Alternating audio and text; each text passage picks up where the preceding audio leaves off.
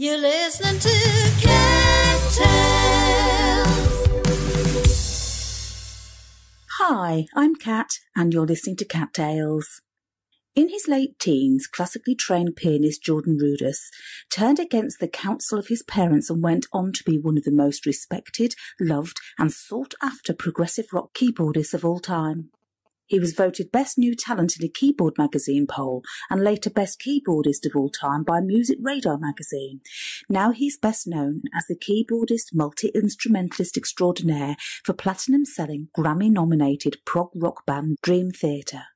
But Jordan is also a man with many interests, as his experimental projects with Liquid Tension Experiment and Space Jam demonstrate. He's worked with David Bowie, amongst others, and now releases his latest solo album, A Chapter in Time. This is the one with Jordan Rudess. We are living in this mad world. We've already established that we've had some madness going on already. I mean, this lockdown situation has been pretty crazy, hasn't it? But out of it has been born quite a lot of creativity. And of course, you being a creative has come up with a new album. So has that all been inspired by what's been happening around us the last year? Well, if you're referring to A Chapter in Time. I certainly am. Yeah, great. That album was created, actually, it was kind of like a musical diary. So it was a way for me to really just express my feelings and my thoughts through music, and a chance to just kind of let out all these emotions that I was having, you know, in the intensity of this whole situation. So it was a very personal album, or, you know, musical experience that I'm happy to share, because, you know, all of us around the world basically have had the same, you know, experience. Yeah, it's been the first thing that's again since probably the Second World War that's been a united factor, hasn't it? That everybody's experienced the same thing all at the same time. It's amazing. It's amazing to think about, and it's hard to conceive of, because you know, we all live in our own space and in our own towns, and we see what's going on. And I don't know about, I mean, I can't put myself in anybody else's shoes necessarily, but for me, sometimes my perspective is, you know, from what's around me. And it's when I talk to people, you know, when I talk to friends and they tell me what's going on with them and in their world, I go, wow, this is like everywhere. Yeah. It's for everybody, you know. It's a fantastic album. But did you start off, you say it was a diary, but did you intend it to be an album at the end, or was it just like a self-expression and a way of coping with the strange world we were in? Yeah, it wasn't really, I didn't know it was going to be an album at the beginning. I started out, you know, different factors kind of came together. One is I started to experiment with all these beautiful virtual instruments that were piano based, but that had this kind of magic to them. Like, so I was enchanted by the sound, and it was just I just felt very connected to it. And so, you know, it started purely as a musical, like sonic kind of project. And then I realized that, wow, I go into the studio, I capture all this music, and after a while I had so many things, I was like, this has to be an album. So that's kind of how it came about. And obviously you're pleased with the result, otherwise you wouldn't be putting it out, because, you know, you've got other outlets, haven't you, for your creativity anyway? Yeah. I'm so, you know, as I said, it's very personal, and it means, you know, the music means a lot to me, because, you know, a lot of the music that all the music I put out means a lot to me, but some of it is not quite as personal as this was. This was just really capturing, I feel like it was capturing me in this very, you know, kind of interesting, almost bizarre, you know, headspace. So I just felt like it was kind of almost important to let it out. And also it was hard. I wanted to find a name for the album that kind of fitting to what it really was. But, you know, of course, in 2021, it's very hard to come up with titles for anything, because most everything's been taken. So, and not that you can't use something that's been taken and use it in some other way, but I wanted to come up with something that was a little bit, you know, a little bit unique. And so I kind of found a chapter in time, and I, you know, did what all of us do nowadays when we're naming things, is I Googled it, and I was like, wow, this could work because it's not overused. As a matter of fact, I could hardly find anything with that. And I thought that really describes what this is. And I wanted to mark it down. Artists, one of the important roles of an artist, I think, is to kind of mark history with art. Yeah. And I felt maybe this is a small contribution to that on my part. Absolutely. And I think that title says it all, doesn't it? It is a chapter in time. It's a snapshot of a peculiar time in the world, isn't it? And so, yeah, I think that's very fitting. Yeah, yeah. And then, I decided to have this young, very talented artist friend of mine, whose name is Lucas Wormsbecker.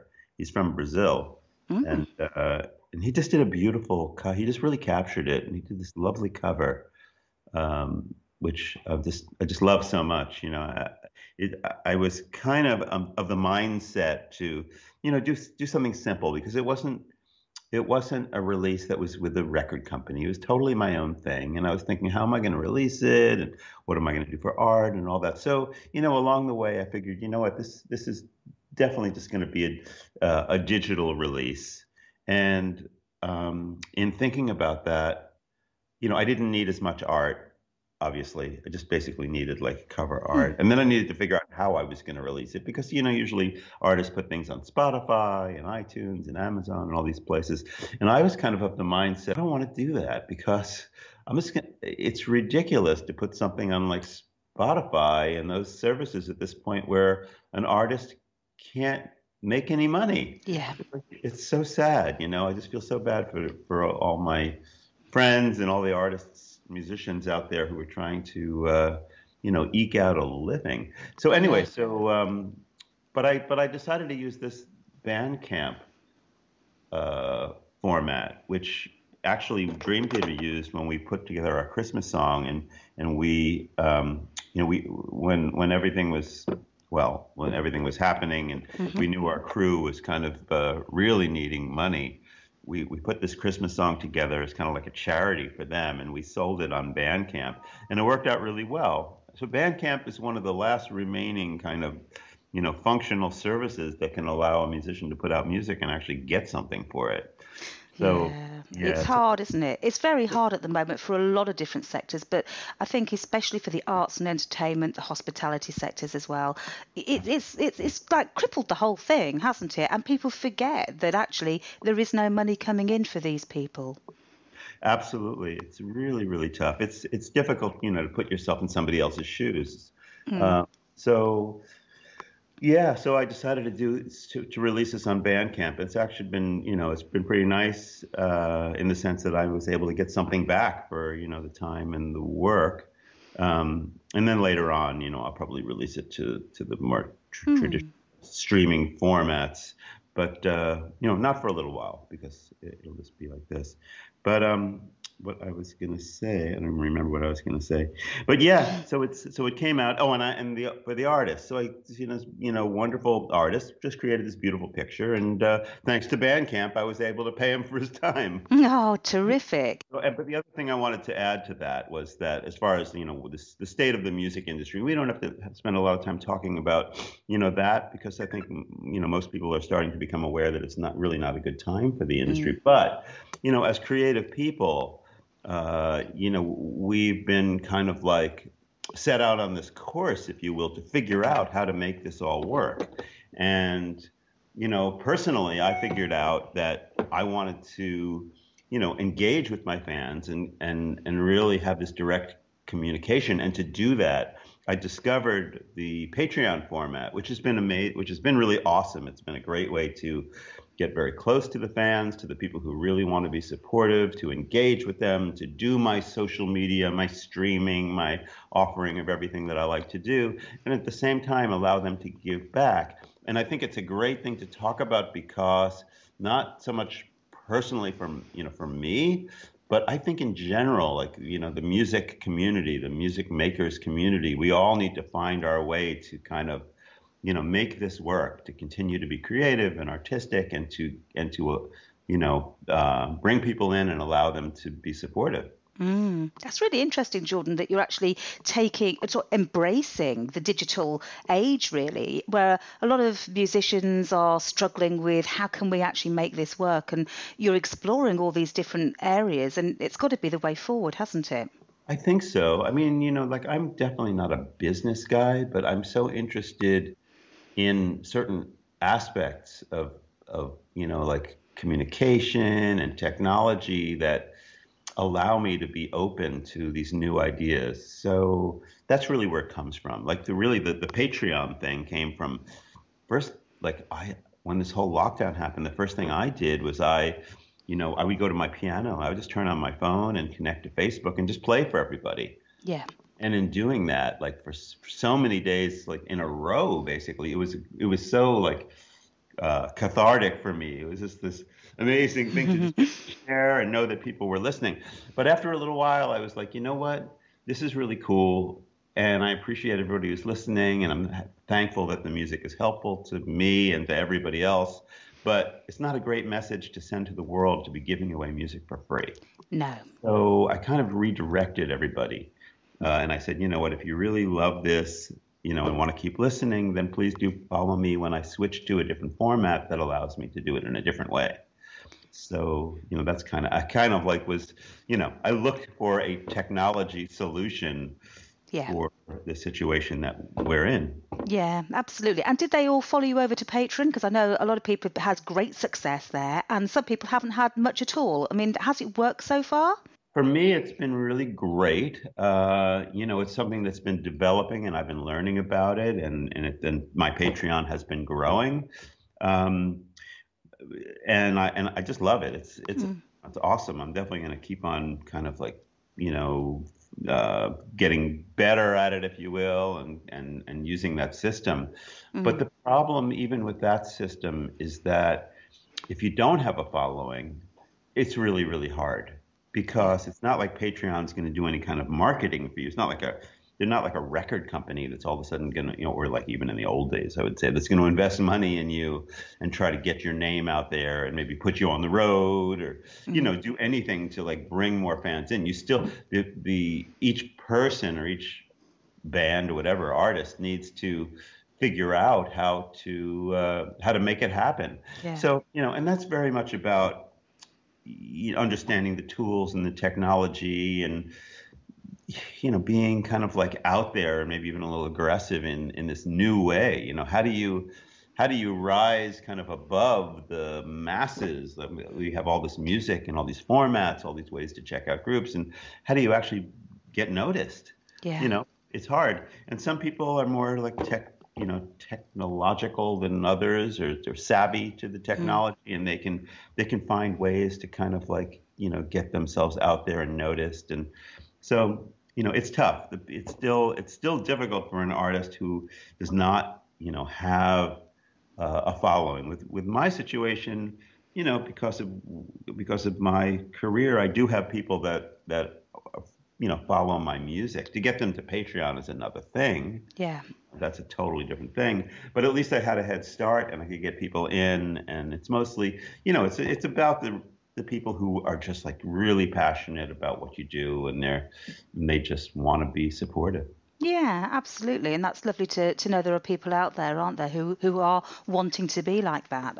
It's obviously very different from the old days, isn't it, where record labels would do all this work for you, as you've alluded to there.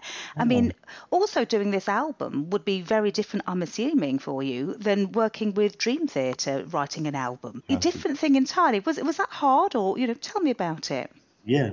Well, I mean, it's a totally different thing. I mean, me walking into my studio and, sitting down at the keyboard and just letting my feelings out at a piano or, on a virtual instrument in this case, very different than the group, dynamic of going in and hashing out maybe, a whole, it's funny. It's almost like you could think it's almost unrelated, just because the nature of the project and the work. I mean, literally chapter in time, I walk in the studio, I have a feeling, an emotion, my hands are warm. I just feel like I can just really play. I turn on record, I play, and I go, yeah, that's good. I like that. That's amazing. And it's, that's just a very fluid kind of a process, which is awesome because, you think about a musician creating, and part of what's beautiful about that is if the creation comes out in this kind of almost liquidy, very natural, again, fluid kind of form. But with Dream Theater or any kind of band project like that, the dynamics are very different. You're trying to do something different. We're trying to come up with these compositions that are crafted in a certain way, and everybody's got to be on the same page and agree to parts and kind of so there's it's a really different process. Yeah. So I mean, just to bring you into it a little bit, we go in with Dream Theater, and somebody might have a seed of an idea. Let's say I have a seed for something, and then I present it to the band, and then they, if they respond well to it, then we start hashing it around and, jamming on it a little bit. And meanwhile, if we go with that part, then we have to come up with whatever is coming up next. So what I generally will find myself doing is, while the band is kind of working out how to play the first part that we're working on, my brain is thinking about what's the next part going to be. What else can we do? Because we have to compose this thing, So I'll be sitting there with my music paper and my pencil or whatever, and I'll be literally writing the music of the next part while the guys are, working on. And I'll also be working on the first part too. But whenever I'm not actively playing it, I'll be writing down what I think should come up next. Amazing. So, and everybody has their own process. I mean, John Petrucci doesn't, use pencil and paper, but he's got an incredible, musical architectural mind, so everybody does their own thing. But the idea is that, it's part by part, kind of, very, very contemplated, a real method of, putting things together and laying it down. So that is light years away from the other approach that I captured in A Chapter in Time. But you see, but the interesting thing about it is, as important as it is in my life to have Dream Theater and the kind of music that we write, it's equally as important to me to be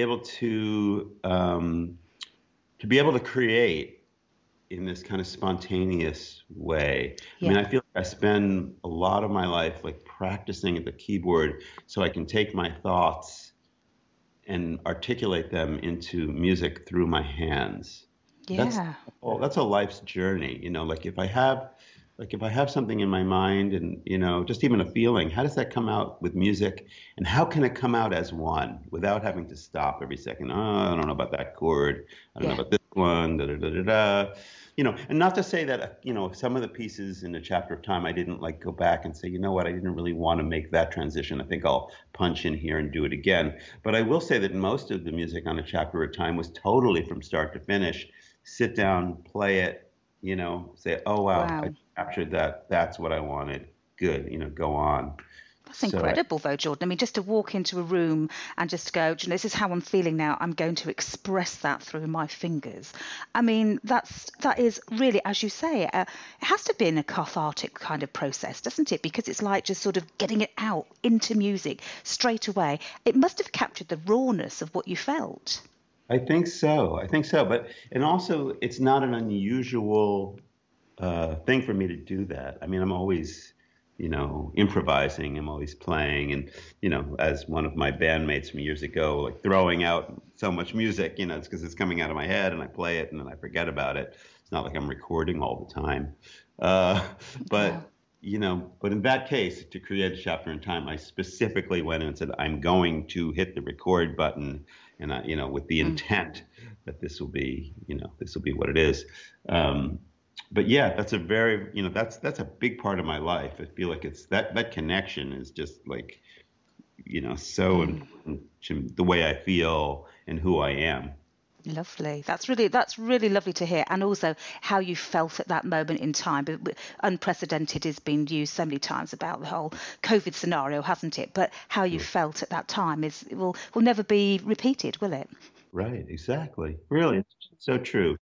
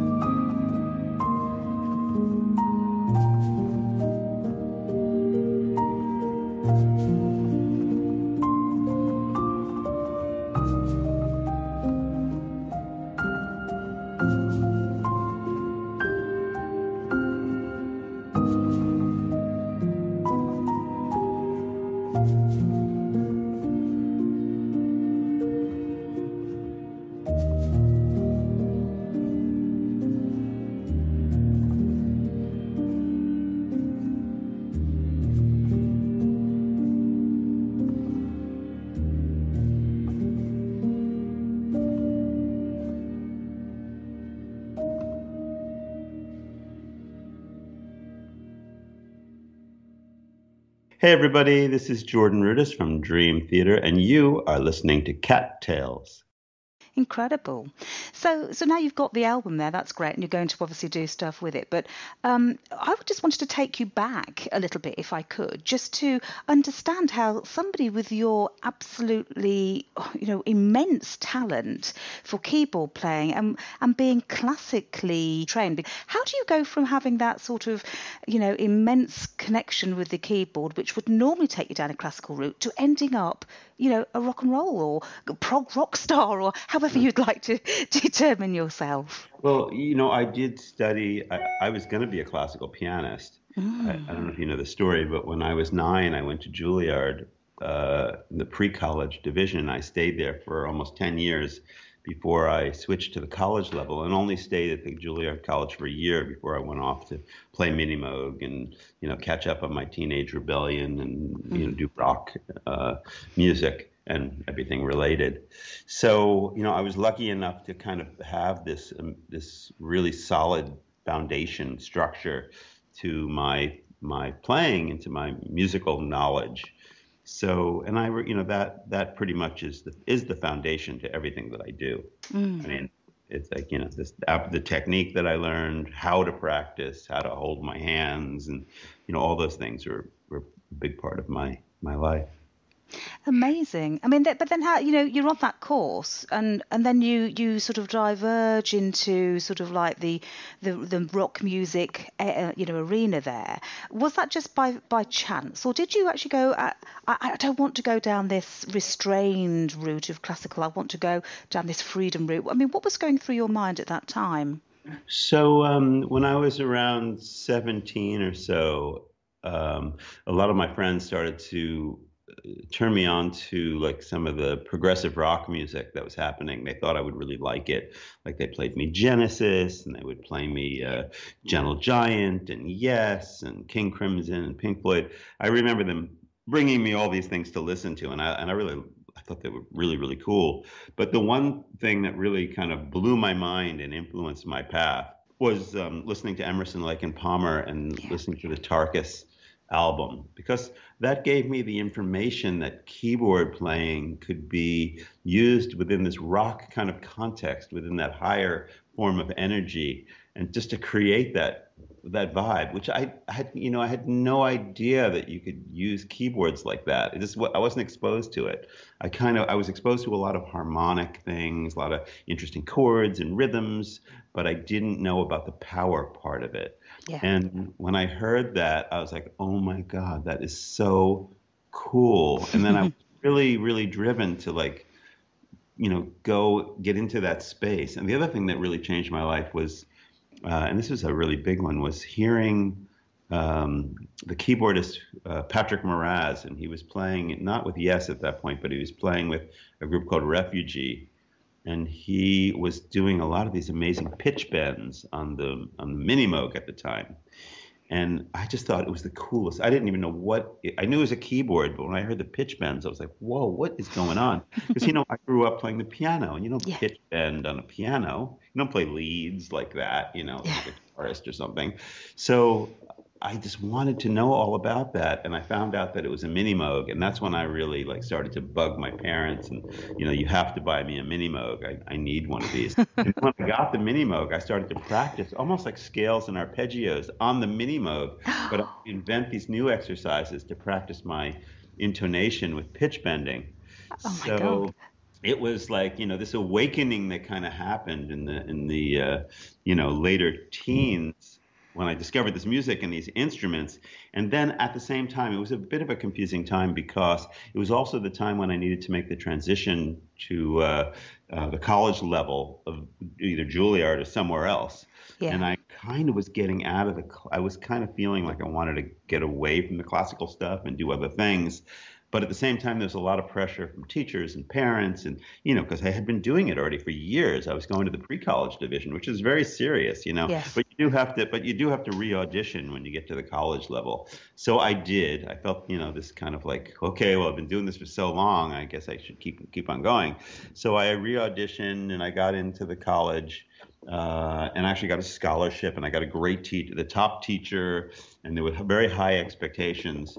And I stayed there for, I guess, close to a year. But it all kind of came to a head one day when I walked into one of my piano lessons. The teacher's name was Adele Marcus, and very famous kind of like classical music piano teacher. So I had been learning the Chopin G minor ballade for my lesson, and I was practicing it for a week. It's about a 30-page piece or something like that. And I played it for her at the lesson. And when I got to about page 15 or so, she came and she took the book away, and I stopped playing. And she said, well, why did you stop? I said, well, I stopped because I've only been playing this piece for 1 week, and it's 30 pages long, and I don't have it memorized. She said, oh, she says, well, when you study with Adele Marcus, you need to memorize everything the first week. Oh. I was like, really? And I thought about it. And I thought about it a little bit more, and then I had my Mini Moog on my mind, and Emerson, Lake and Palmer, and Patrick Moraz, and I was like, you know what? I'm out of here. I'm done. Yeah. I thought, well, at that point, I thought you were going to say she then encouraged you to really go for it in terms of what you felt and to express yourself. And it was the opposite, wasn't it? And yeah, I can see why then you went, hey, that's not for me. I've got to go and try this route instead. Amazing. Yeah. I wanted to do some other types of things. I wanted to have a life like outside of like the whole Juilliard, very, very kind of like, I don't know, elitist kind of straight and narrow path, if you will, in the classical music space. Although I loved it, and I to this day I still value. I don't like practice classical music every day, but I just did a concert tour a couple of years ago at this point, playing what we call Bach to rock, where I played some Bach and some Chopin, and and mixed it in with my other stuff. So it's still a big part of me. I was just teaching somebody yesterday. I was teaching them how to write like a contrapuntal, almost like a fugue kind of piece of music. So these kind of, it's still a big part of my world. It's just that that's where I made this kind of big turn into this other pathway.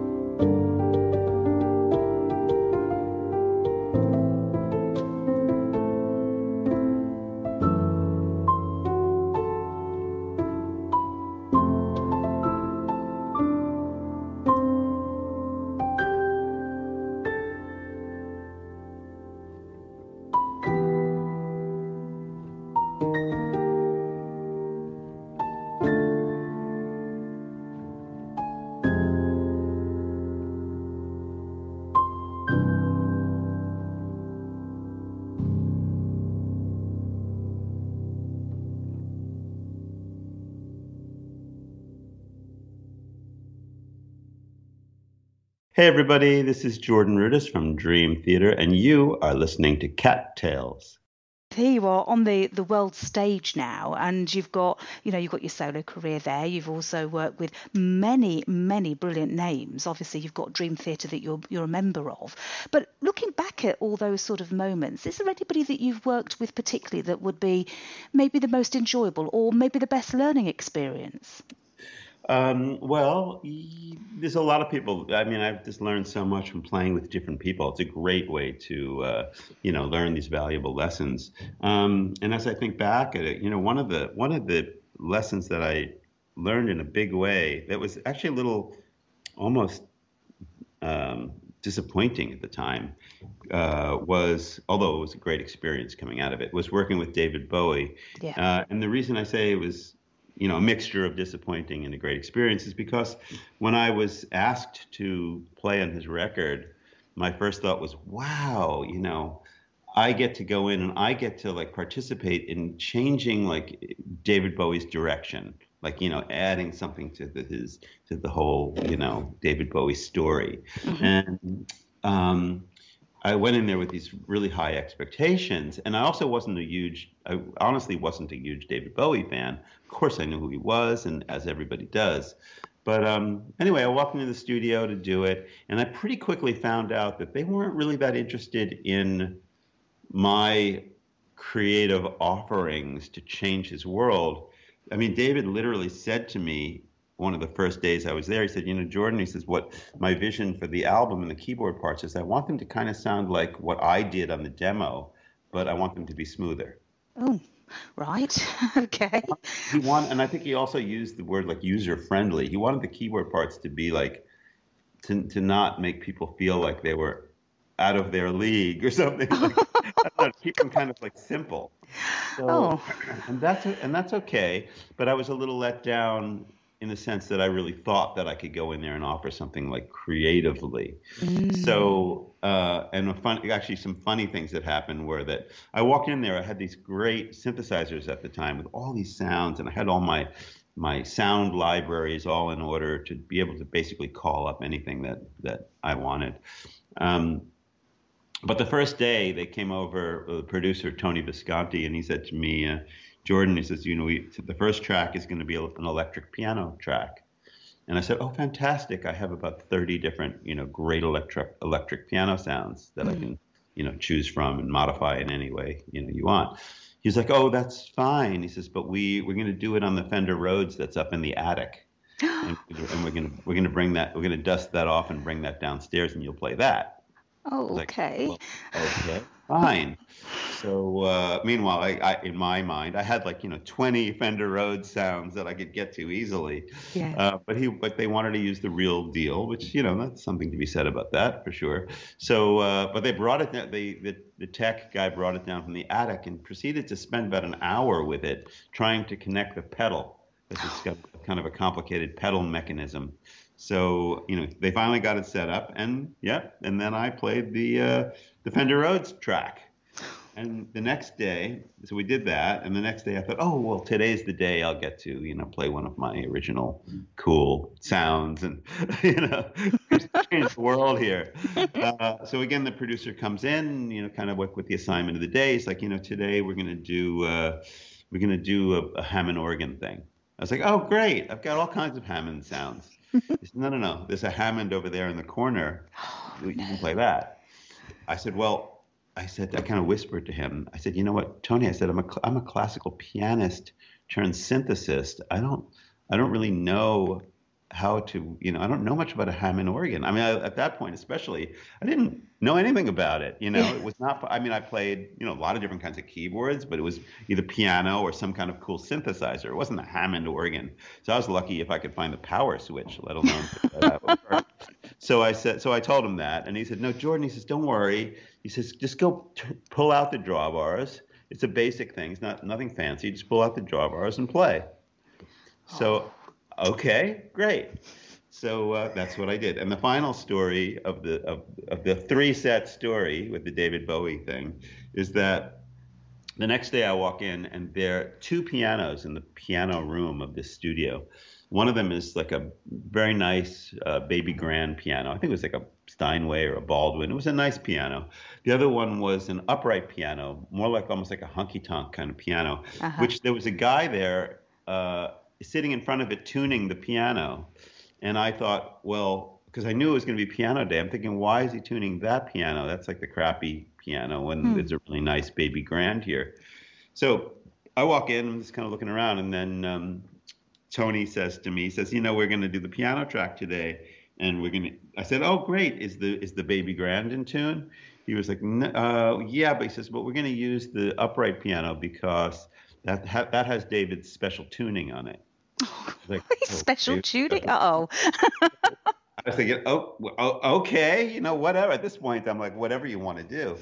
So I go over it. So we start tracking. David and Tony are, in the control room, and I'm playing on the upright piano. And both of them come out and they kind of look at me and get like shaking their heads like, no, that's not quite it. And I'm thinking they don't like what I'm playing, but it wasn't really that. It was that they didn't like the sound. They didn't like the sound of that piano as much as they thought they would. Yeah. At least the way it's being recorded. So they said, why don't you play the baby grand? We'll record that. So again, I'm sitting at the baby grand and I'm playing that. And again, they come out and they say, I'm not sure. It's not quite working for us. So and then Tony says, let's do this.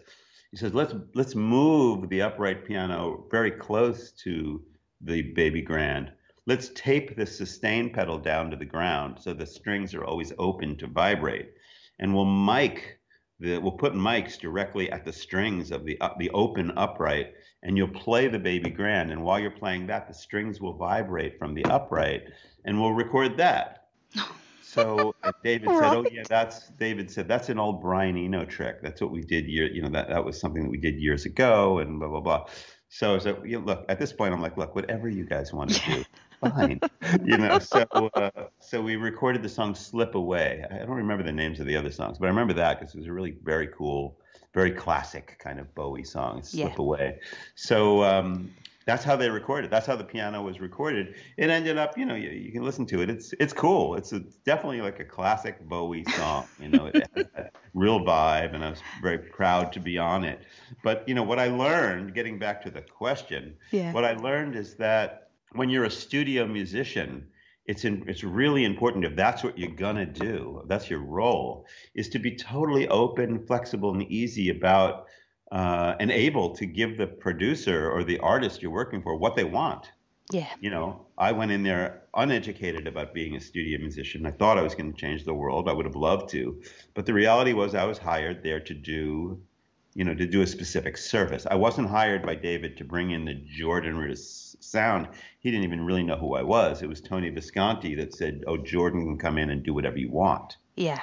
So that was the lesson. Amazing. To check your ego, park your ego at the door. Yes. Go in and be able to do what somebody really is looking for. Yeah. Yeah, absolutely. And then that means, when you do have something like a chapter in Time, or you're working with Dream Theatre, you can do the full expression, can't you? And be yourself and bring your skills to it. Well, right. But every project has its own kind of set of parameters to it. Even when working with Dream Theatre, I mean, there's things that, I will do to fit into the kind of the, I don't know, mold, for lack of a better word, like the mold of what Dream Theatre is, or, we have John Petrucci who produces those albums. And a lot of times he has something in his head that, is maybe different than what I have. And there too, it's my job to say, okay, obviously, you're a great musician, and if you have something in your head, let's try to find it. To put my own thoughts away for a minute and just try to find it. And then he goes, yeah. And generally what happens in that case is, although I naturally might have a little resistance to having to go with somebody else's idea, but I always know whatever he's thinking is going to be good. So in the end result, it's never a bad choice. But in a situation like Dream Theatre, yeah, I mean, that's my group, and I get so much space and John is looking for me to create the Jordan magic. Although sometimes, he might be like, okay, well, that's, a little over the top, or whatever. Could you just play like an organ, patch or something? I'm Rate it a bit. So, but that's, I don't know, it's good to have some restraint, and it's good also to work with people who understand that. So Yeah. who can balance the whole picture, especially when you're working with a lot of guys in a room. You have to really have a vision and be able to kind of massage it and, deal with each personality. It's a whole nother thing. Yeah, absolutely. But at the end of the day, it then brings out this magic, doesn't it, that the fans are expecting, the purchasers of the music want to hear. So it's about that compromise, isn't it? But the end result is exactly a Dream Theatre product. Oh, yeah, totally. And I have to say that, we're pretty far along in the Dream Theater process. I finished all my keyboard tracking, and James is singing now, and it's going I'm so excited. It's going to be really hard to hold on to this album and not have anybody hear it until it comes out in whenever, September, October. We don't have an exact date, because I think it's really one of our best. I mean, I have never said that. Like, I don't think I've ever said that for an album that we're working on. They're always, like kind of. I feel like they're my children, but this one I just feel like is so unique and special. It's really, really awesome. Brilliant. So that's something for the autumn they've all got to listen out for.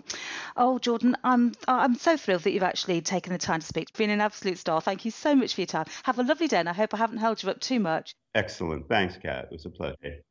You've been listening to Cat Tales. To listen again to this and other tales, go to cattales.co.uk.